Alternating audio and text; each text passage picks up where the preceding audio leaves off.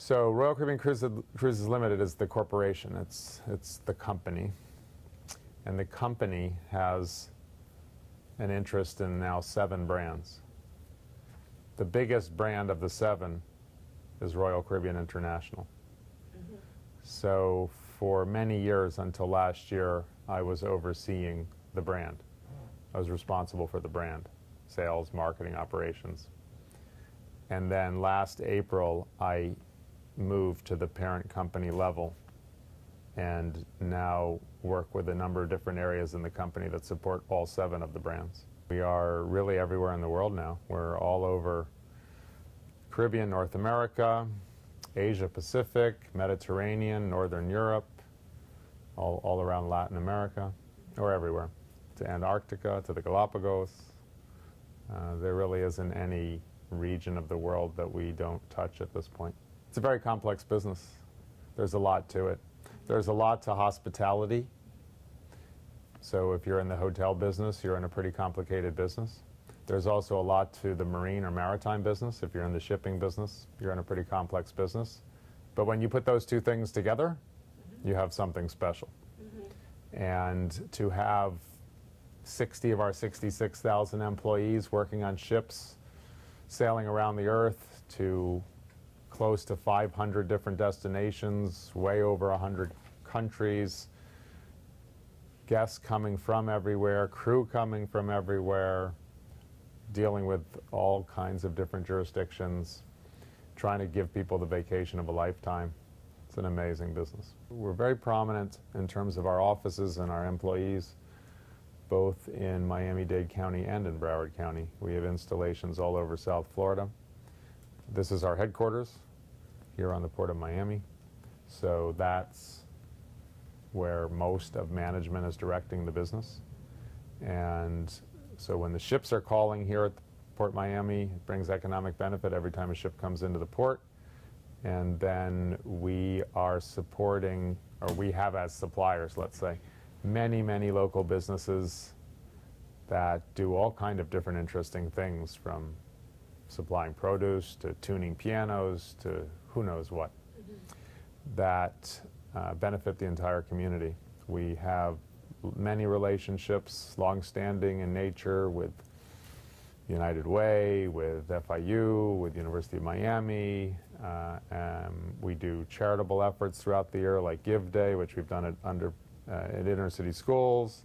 We've done it at local parks, where up to 1,000 to 1,500 of our people and their families will literally transform a place in the space of 9 or 12 hours. We do that once a year here.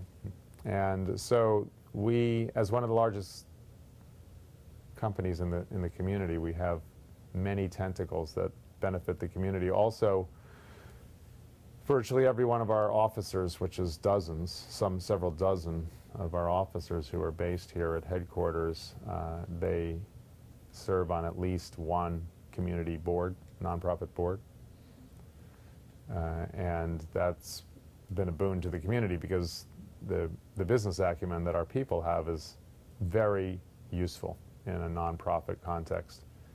And there are many examples of where we've really helped out different entities to thrive and to pursue their cause because of the work of our people. The market for cruising is determined by supply and demand, like basically every other market. So there's a certain amount of berths on offer doing different things, and there's a certain amount of interest in the public to consume those vacations, and that's really what determines the price, more than the price of any one element of cost, like fuel. I mean, fuel's an important cost item, but so are travel agency commissions and labor expense and food and so forth. So I would say cruise pricing is not driven by fuel price as much as it is by supply and demand balance. For some people, flying to the Caribbean and staying in a resort is the ultimate. But what we see in our research across many, many years is that cruising consistently generates the highest satisfaction levels of any vacation type.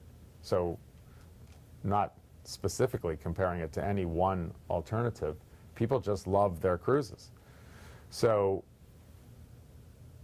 most people take vacations on land, and about 3 or 4% of vacations occur on the water. The attractions of taking a cruise vacation are tremendous value for your money.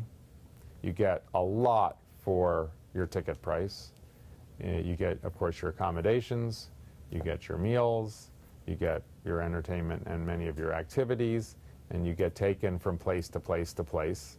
In the case of Miami, either around the Bahamas or around the Caribbean, and you're not packing and unpacking all the time, so it's many of the hassles of traveling and vacations are taken out of the equation by a cruise experience. Your service personnel get to know you, which is fairly unusual for the vacation industry. So if you're in the dining room, like within one night, your wait staff personnel will know if you're the kind of person who wants to have a Coca-Cola waiting for you at dinner. Bingo, there it is, the second night and the third night and the fourth night, as you like it. And you would normally develop a friendly banter with your stateroom attendants, which is something that just doesn't happen in the hotel context at all.